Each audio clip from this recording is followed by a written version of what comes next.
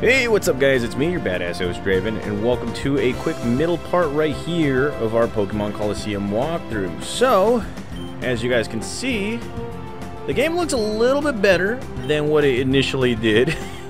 And that is because I actually found a way to play Pokemon Colosseum through game card, or through, what was it called, to an emulator right here onto my computer. So, one Christmas morning, or New Year's morning, I believe.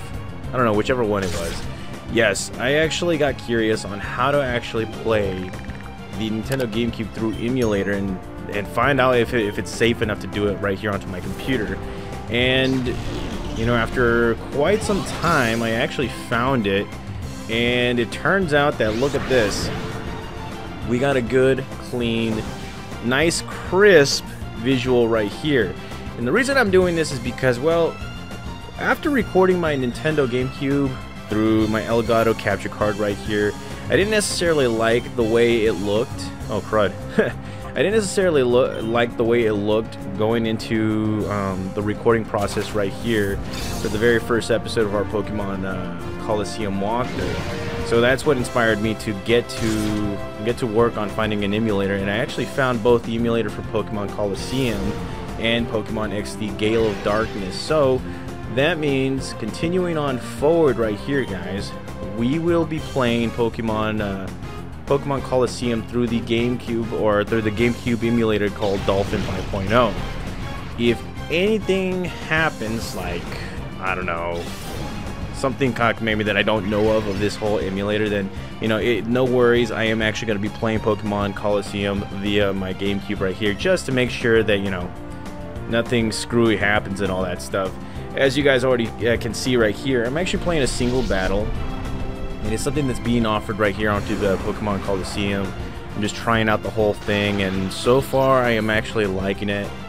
I mean, just look at the graphics in general. It's nice and crisp for you guys.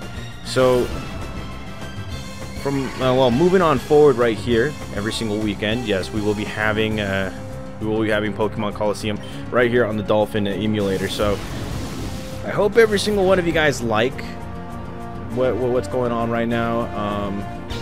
Right now it's currently like 2 in the morning. I'm trying to figure out how to like make sure I get everything crisp and ready to go. As always, I always have the worry that the emulator might not work, just because, well, you know, of something that I don't know of. I've been playing the Desmume, the VBA, for a long time, that I know the ins and outs to this whole for the emulator. That the Dolphin right here is one of those things that I'm just gonna have to keep my eyes peeled. That's why I'm saying, playing Pokemon Colosseum via, you know, the GameCube, we will see, especially with like Nintendo 64's version. So there you go, guys. We want our first game right here. And this guy's telling us that you learned well. Wow. Okay, so